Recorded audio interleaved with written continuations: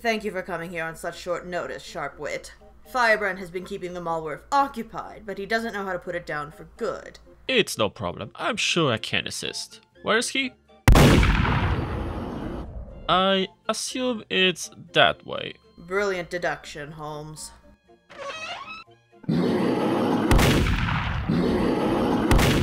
How long has he been doing this? 5 hours or so. And I've needed to go to the bathroom since hour 3. All you've done is shoot it in the head? I've literally had no other better ideas. Alright, well, let me deal with this. Nobody loves you. If you were an inanimate object, you would be a participation trophy. Nobody cares about your Facebook status. You're so dense, light bends around you. I'd love to stay in chat, but I'd rather have type 2 diabetes. Look at those teeth. You look inbred even for an animal. I could warm you if you were on fire. And I am on fire. You don't need some beauty sleep. You need to hibernate. Nobody cares about your Facebook status. Jeez. And now, the bill. Again, budget cuts. We can only pay you in an episode collab. Again? You've done this before. Talk to Celestia, honey bunny. Honest apple.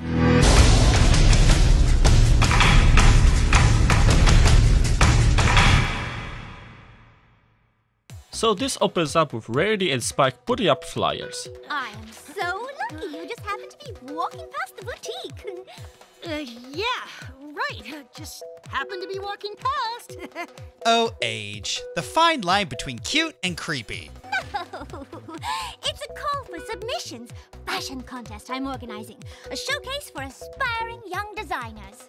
Wow, Rarity jumped very quickly from owning a single shop to extending into the big city and the capital. Now she's hosting her own shows. It's pretty fast, but it's consistently fast. Maybe she's just that good an entrepreneur. The winner of the contest will get to debut their line in the Carousel Boutique.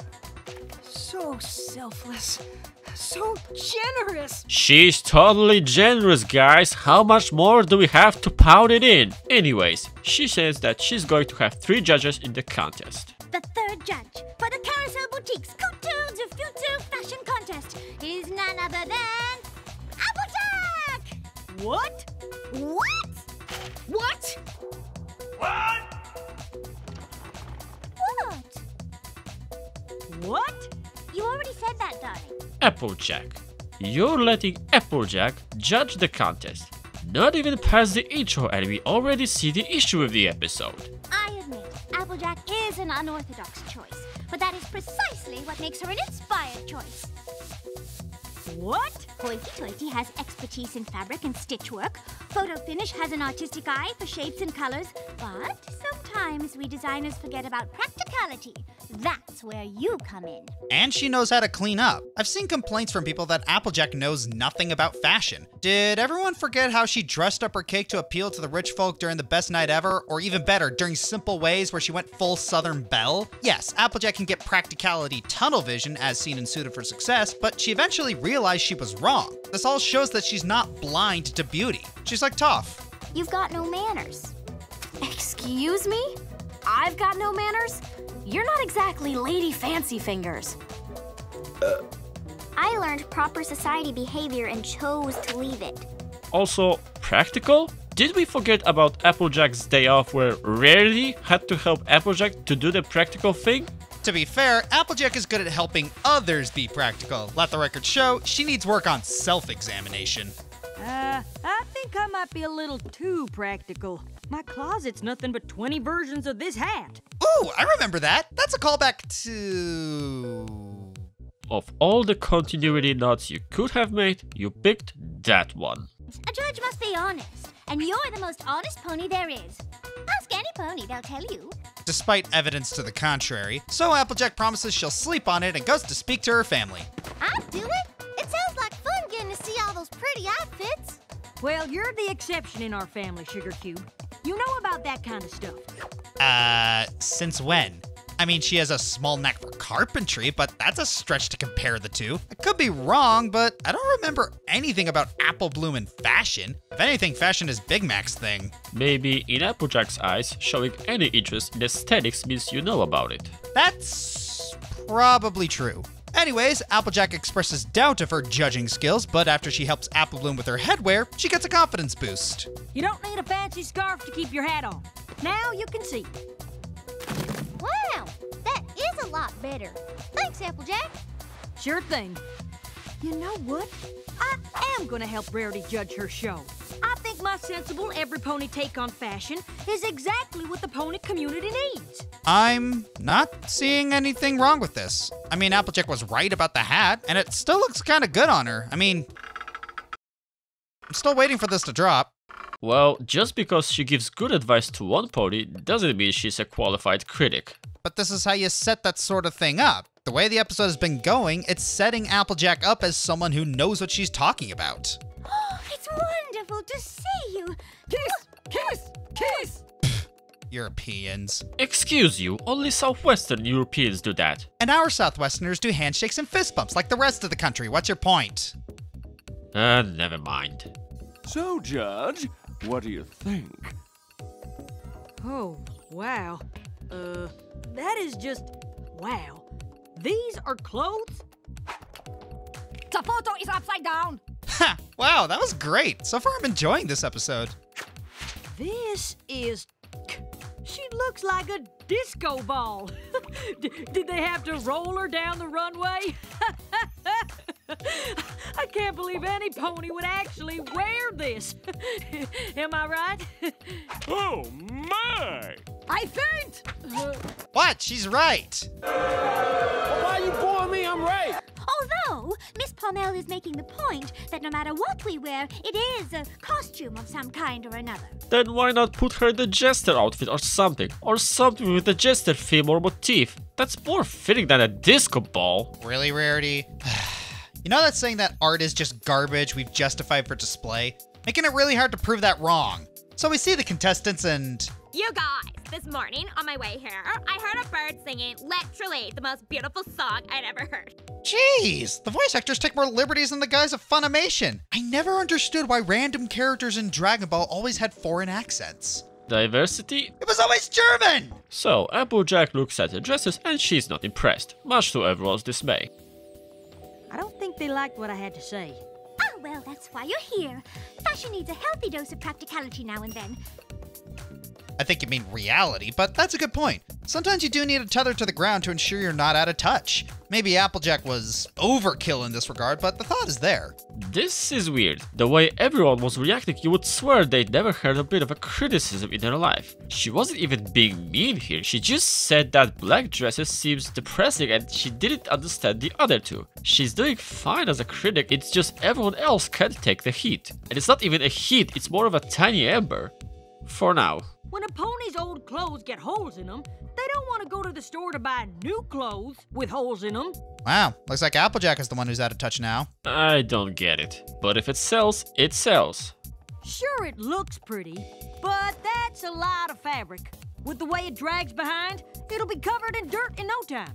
Not if they wear it in Canterlot, or on a runway, or they're at a party, or if they just want to play dress up. Yeah, now we're starting to see Applejack get a big head. Thank goodness I'm here, otherwise we'd have had holes in clothes and dirty dresses.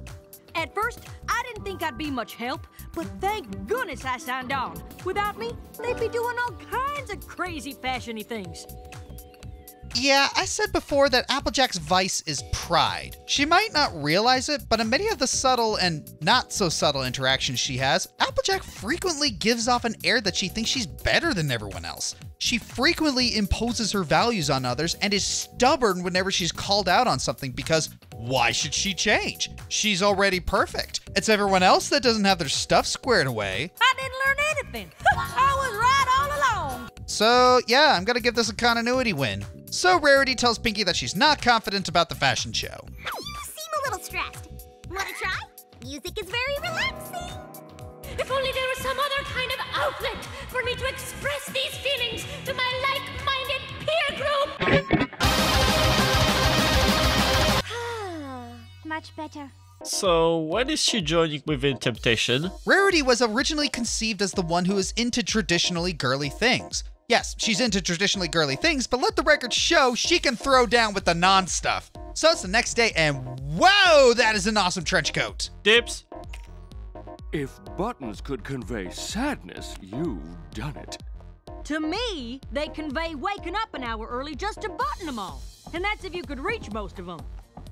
I'm conflicted about this part. On one hand, Applejack, once again, is totally right. You ever wear marine dress blues? Those have a ridiculous amount of buttons and pockets that you're not allowed to use, and it's frustrating as heck to put them on. I can't believe people actually used to fight in those. On the other hand, dude, you would have to be blind to think the marine dress blues don't look cool. I'm more into green. Honestly, I mostly don't blame Applejack for this snafu. I honestly blame Rarity. Did she not tell the designers that what Applejack is giving was merely advice and they don't have to follow it? I understand the feeling. Sometimes people are doormats when it comes to criticism, and that we believe that all criticism, even contradictory ones, are valid. It doesn't make a lot of sense, but it's the reality. Sometimes people state their opinions with such a confident, authoritative tone that you're compelled to not say anything back. Charisma is a dangerous weapon. Freaking bards. But yes, we see this exemplifies as Applejack's dominant personality is very much shutting down the others. Oh, they're perfect. Who cares if it's stitched perfectly? You don't need feathers on your head. Yes!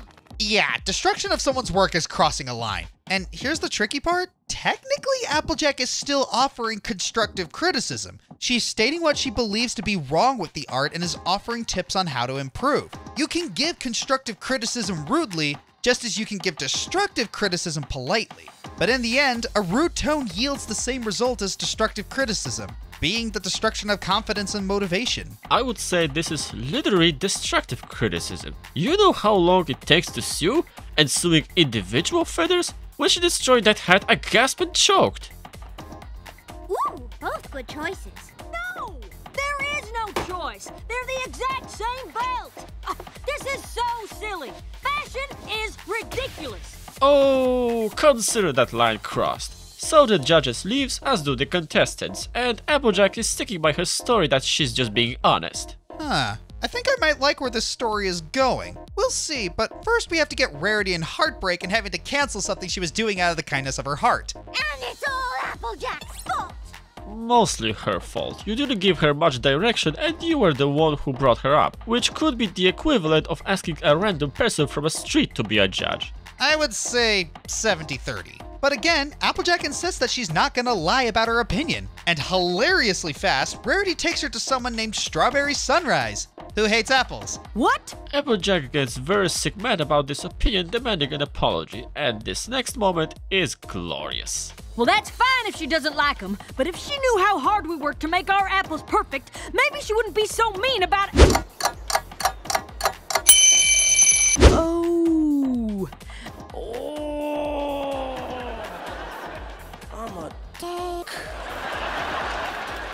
And learning has occurred! I really love this message. Yes, it is good to give an honest opinion, but there's a difference between being honest and being blunt. Or as my homeboy Dr. Emerson Eggerichs says, you can be right, but wrong at the top of your voice. Just because you may be right, doesn't mean you're entitled to be a dick about it. It doesn't matter if you're right. People will dismiss you if you communicate harshly. It's fun watching that critic give those guys a what for until they trash something that you love or value. And I know some people are just gonna say something like, they just can't handle the truth. The real world isn't gumdrops and rainbows. To those people I say, yeah, you're right. And you're not helping. If you can't figure out a way to communicate your suggestions in a way that helps people actually receive it, that's not on them. That's on you. If they don't receive the message because you refuse to change the way that you speak to people, then who's really being the stubborn fool here? You are a stubborn fool. No, you're the stubborn fool! And we saw examples of people falling into that and falling hard and painfully. Unfortunately for Applejack, she never considered that as much as she has to be critical, there are limits to how harsh she can be in that. For me, the moment when she went out and actively destroyed all the hard work of those young designers crossed that line by miles. She pretty much jumped rope on that line. Yes, you need to sometimes be harsh if someone refuses to respond to normal words, but at the same time be considerate and be more constructive and offer some valid pointers. What Applejack did for me was the equivalent of an art critic jumping on a stage and cutting the paintings with knives during art opening, because they think it's ridiculous. I mean, those guys can be mean, but not that mean. I still think it's kind of funny that Rarity knew very quickly how to handle Applejack's attitude. Usually the episodes like to drag out the solution, but nope. Rarity just goes, hey, you're a jerk and I'm gonna show you why. And we're actually getting the moral delivered surprisingly early in the episode. Anyways, Applejack resolves to fix her mistake, as she do. I need to get some of these. It's the only way to travel. No joke, just funny. So Applejack gathers everyone and apologizes for her aggressive critiques. So, you don't think fashion is ridiculous? Well, Okay, episode. This is a very important moment. A lot of goodwill up to now. Many other episodes and even other cartoons blow it at this point. Let's see what you got. I still don't understand it, but I appreciate how much it means to y'all and how much hard work you put into it. And it's good! The episode could have very easily said that Applejack believes fashion is great and rainbows and sunshine and blah. But no, she still stays true to herself and says that she doesn't like it. But the difference? She was respectful about her opinion. What's the point for introduction for? I ain't telling. You know that's not being constructive, right? Do as I say, not as I do. Though, I do want to make a point about aggressive critique. There are times when it is necessary. Let's take an example. Gordon Ramsay. If you look at his work, Gordon never starts out with the aggressive critique. It's always a snowball. No, don't. With me. And if you look at the way he treats kids, he is never aggressive with them. And this is the guy who built an empire off of an aggressive image. Aggressive critique is a tool in the toolbox. There are situations which call for it. It's not something to bring out immediately. If the artist refuses to listen to respect, or if the matters of life and death, even then you still have to wonder if giving the critique is worth it. Let's all remember how Gordon Ramsay walked out of Amy's baking company because he quickly realized that no matter what he said, they wouldn't listen. I wish I could give a clear answer to this, but it's ultimately going to come down to a case-by-case basis of if you believe the other person can change. Another similar critic is Angry Joe, who pretty much made him being angry and aggressive critic as his branding. However, it doesn't mean he shouts in every review he does. If anything, he does so if the game is absolutely terrible. And, as a matter of fact, he also does something similar to Applejack did and outright shouts that something is just bad, sometimes even starts the video from it. You don't f*** it up! But the big difference is that he follows such statement with pointers and reasons why this is bad, instead of just saying, that's ridiculous. So as much as he is aggressive, he is constructive. And part of it is also made for entertainment, since raging gamers are nearly always entertaining. So part of his image is for entertainment, but partially it is also due to his huge disappointment in the quality, because you can tell he cares about the medium. He's doing it from the place of love, and it's easy to see he's being sincere about it, especially when he knows it's possible to make a shiny gems like Witcher or Warframe, games he personally praises, and then had to review something of an opposite spectrum of quality being made as cash grabs. Anyways, Applejack goes up and set up the stage. What the Tartarus was that noise? Do you really want to know the answer? Oh my gosh, AJ looks absolutely adorable in a ponytail. Pony? Yeah, realized at the moment I said it. But how? They were all leaving. This was all coming down. You can thank Applejack. She literally did it all by herself. I don't think that word means what you think it means. Who killed her father? Was it the six-hoofed man? I don't think that joke works. But she said the thing. I have to make a joke about it. You really don't. But the show goes off without a hitch, everyone sees pretty dresses, everyone is happy. Sorry, but I couldn't pick just one.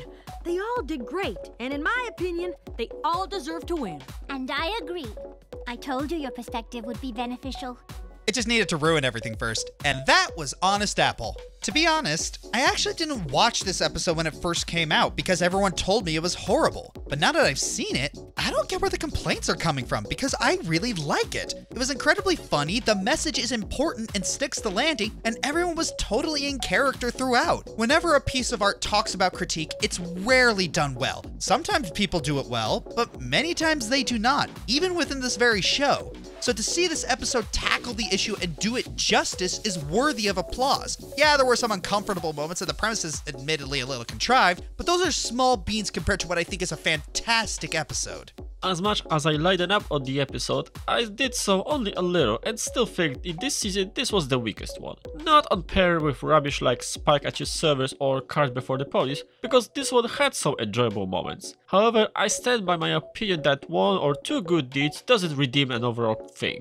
As much as this gives some good morals about critiquing, in my opinion the execution kinda breaks it. Anyone can be a critic, you don't have to be a chef to know if your salad tastes funny, but to be an effective critic, you really need some knowledge on the field. And in this case of fashion, some knowledge of the industry is needed, which Applejack does not have. Yes, she had the perspective of common pony, which is important, but in my opinion that wasn't enough. There is also a matter of the episode making Applejack going into extreme spectrum of honesty with being overly honest and blunt with it. And sadly, not enjoyable blunt like Sugarcoat, but painfully blunt. But I wouldn't go as far as saying this was a character assassination for her as some claim it to be. And there is also a problem of shifting all the fault on AJ's, even though it was equally Rarity's fault at the very least, but in my opinion mostly, for setting AJ into role without her consent or clear instructions what to do. So overall, this episode is still a bottom of the season for me. Well, I disagree with your opinion, but that doesn't mean I hate you.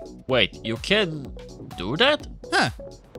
I guess we can. Whoa, this is the first taken too seriously where I disagreed with the collab partner about the episode's quality. Well, everyone is entitled to their own opinion.